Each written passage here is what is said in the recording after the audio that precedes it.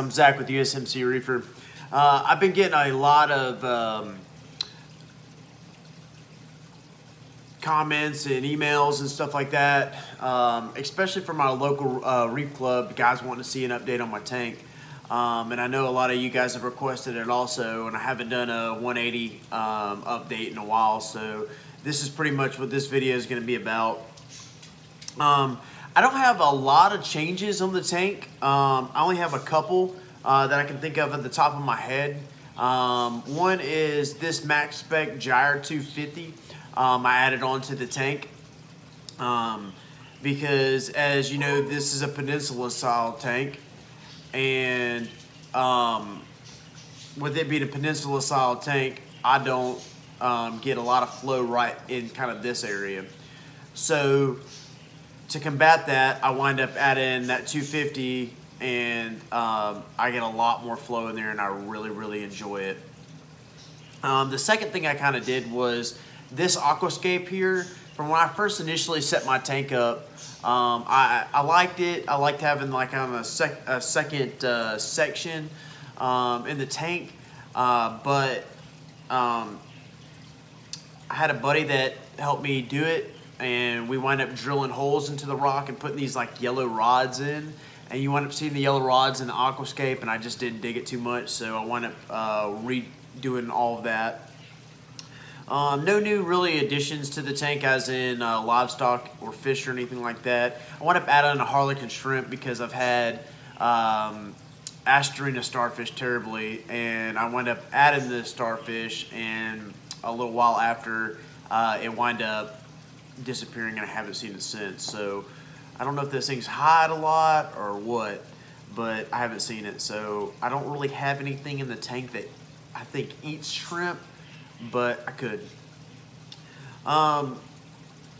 Real quick on some positive things that have happened with the tank. The growth on everything, like as in my SPS that is established in here, and my LPS and softies are growing fantastic.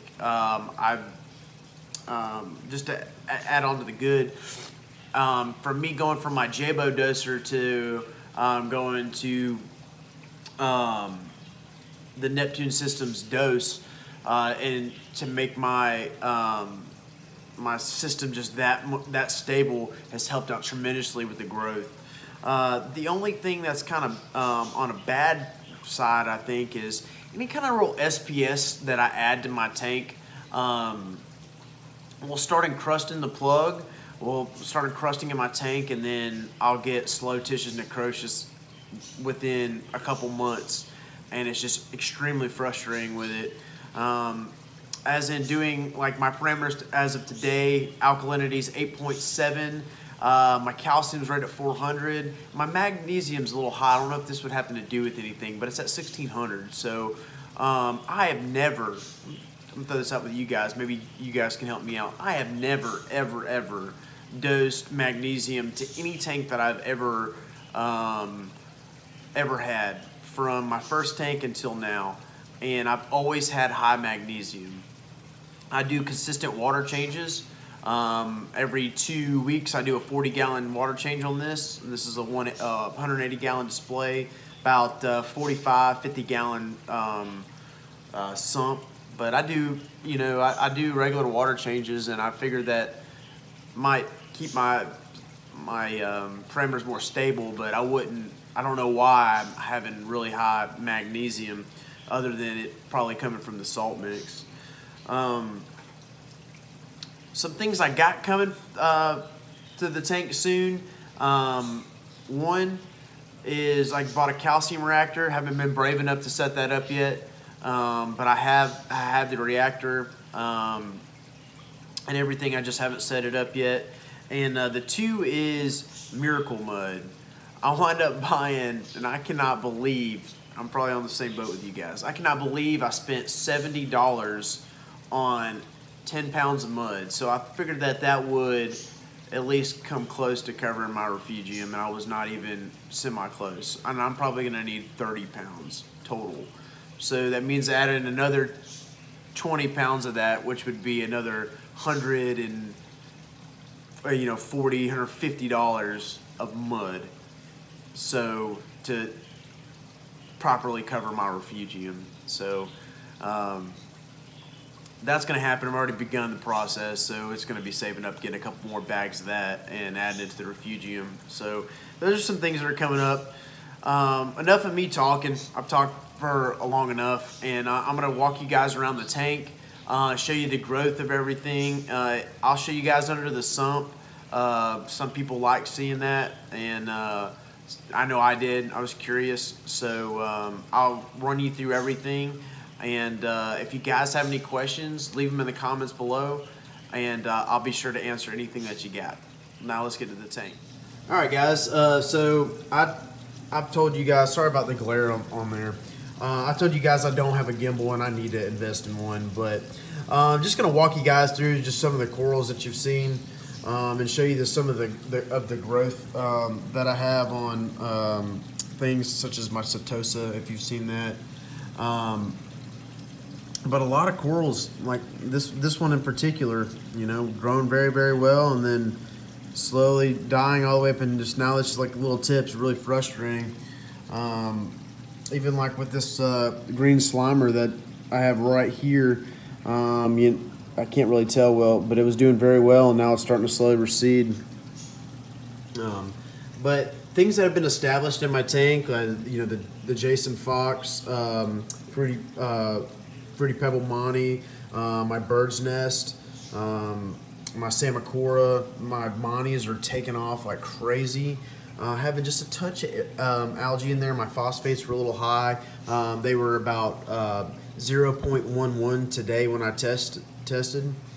If you guys are wondering why my pink Bird's Nest is down here, was up here, and I did some fragging of my green hammer, because it was sitting there and was starting to kill this a lot. So I took that off, and as you can tell, there was a very, very small piece that was actually glued to the rock, so any movement of that heavy piece wind up taking it down. So I have to figure a good way to put that back up. So if you guys have a good way of mounting a big colony of bird's nest, please let me know.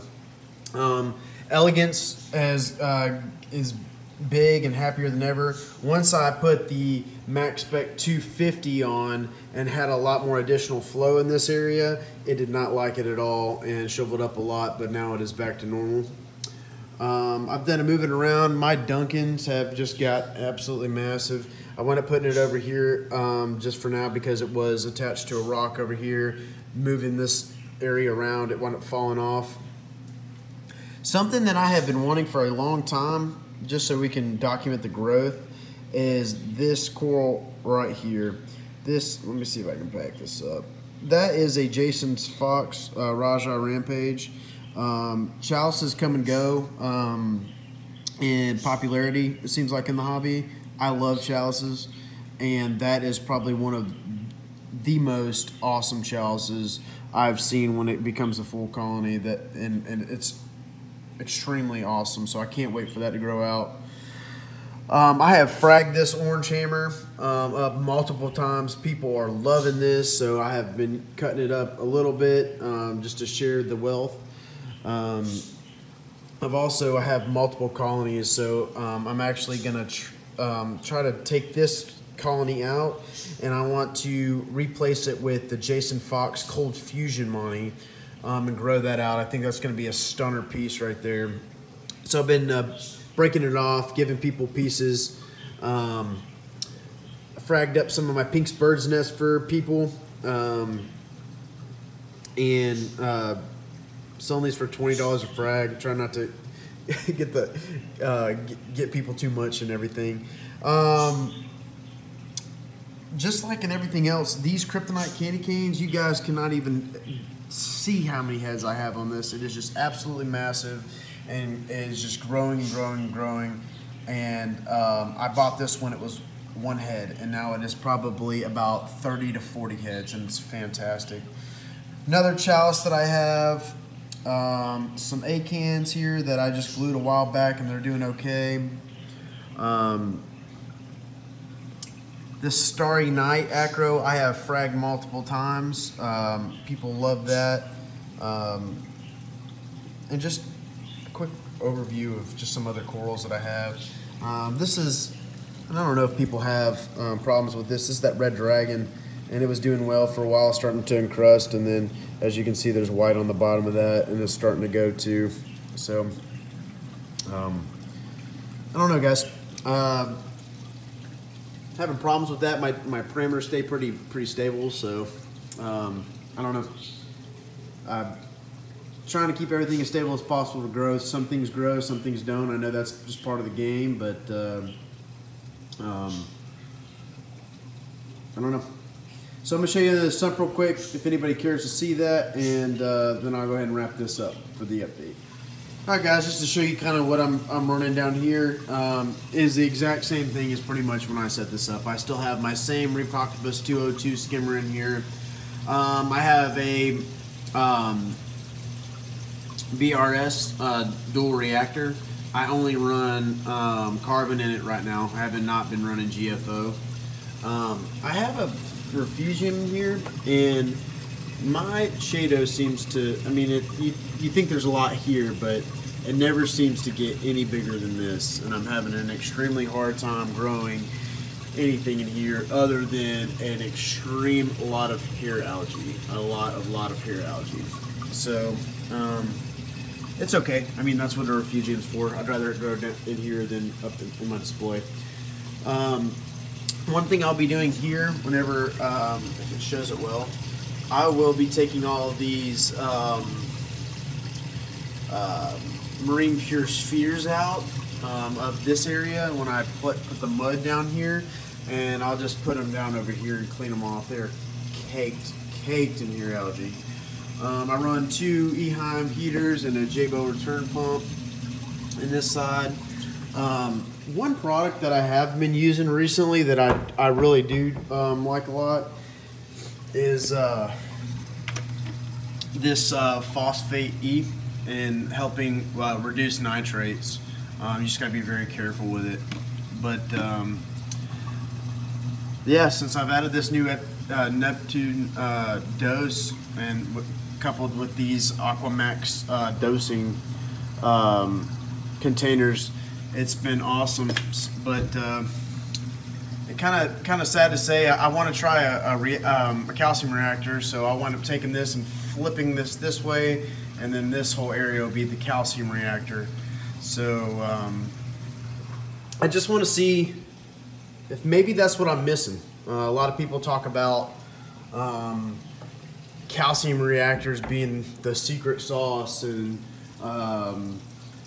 the best thing that can happen to you and having a reef tank. So maybe that's true. Maybe that is what this tank needs, and I bought it already. So we're gonna see how that works, and if I don't like it, then I can always go back to 2-part. My 2-part dosing isn't terrible right now, and it doesn't bug me. So then my next video, hopefully I'll have it out not too long, but I will be going over my newly renovated kind of ish frag / grow out tank, and let you know all the crazy goodies that I have in there. So anyways, guys, I'm Zach with USMC Reefer. If you have any questions about the coral, the fish, the equipment, anything like that, let me know, and I'll be sure to answer them all in the comments below. So I appreciate you guys for watching. I hope you all have a fantastic day, and thank you guys for watching.